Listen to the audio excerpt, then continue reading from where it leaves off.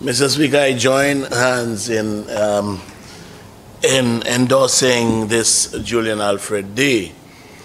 But as it relates to an invitation, I'm wondering who has received an invitation.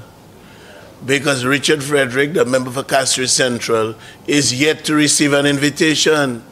And on a number of occasions, I've seen the member from Swazel Saltibus in this August chamber pretend that he stands in isolation from what happens in government.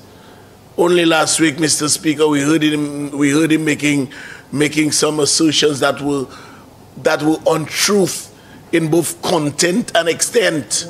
Member for Castries Central, so, in fact, the assertion made at the last sitting was entirely correct, that he was speaking to a specific allocation and said he did not receive the full allocation for that, in that regard. Yeah, you pointed out that he had received full allocation yes, for Mr. others. Speaker, but in a very disingenuous way, did not allude to the fact that there was a previous one prior to the 100,000. You know, but I'm saying this, Mr. Speaker, I'm saying this.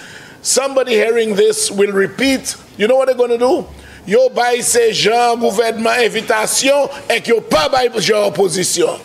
Mr. Speaker, I want to state on record that no member of this government is yet to receive any invitation for any official celebration for Julien Alfred Day. I just want that on the record.